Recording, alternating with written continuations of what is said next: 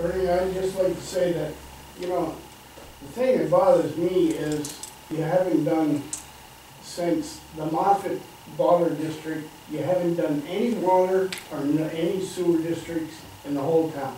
Expansion are you referring to? Expansion, right. Okay.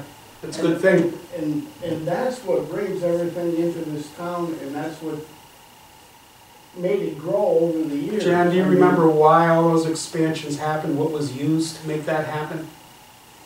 Well, we did the Tom Miller. I know we did, but what did we use to make that happen? What did we use? Right. We used grant money sometimes. CDBG grants, correct. Right. We can no longer, we don't have those income eligible pockets like we did. Those are income eligible pockets that enabled us to do that. Well, And if you're sitting there telling me to cut, and now you're telling me to expand, I'm not sure which I should no, do. what I'm telling you is, you're budgeting and hiring, this place has become a jobs market, let's That's not face true. it. And you're not doing anything with the infrastructure. I sit up there and can go look out my living room window at a rusty old water tower up there.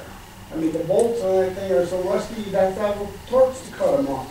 I mean, that's sad. That There's a lot of you're not doing infrastructure, yeah. anything to maintain anything and what have you. But we got $825 low max out here with logos on. We got a beautiful landscaping all around the building. I mean, it's one thing to spend on what's necessary, that's good. Okay. But we can't afford just what's nice. Yeah, you had me at hello on that, but we will disagree on what we're affording.